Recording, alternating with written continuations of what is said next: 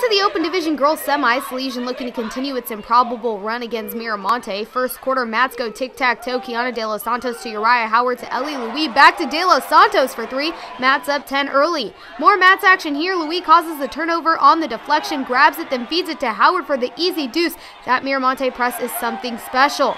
Second quarter, check out the huge block by Salesian freshman Angel Jackson. Then Jackson is rewarded on the other end, crashing the boards for two.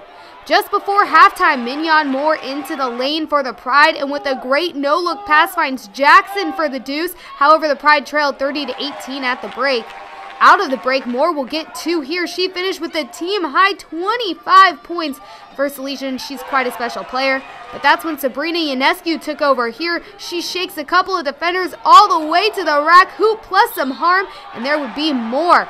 Midway through the fourth quarter, de los Santos finds Ionescu in the corner, pump fake to let the defender go by, then she rings in the triple. She finished with 36 points, 31 in the second half, and then it's de los Santos finishing off the victory with a floater. She finished with 19, and the Lady Mats get the victory, advancing to play Pinewood, who upset nationally ranked #1 St. Mary's of Stockton. Highlights from that game coming up later in the show.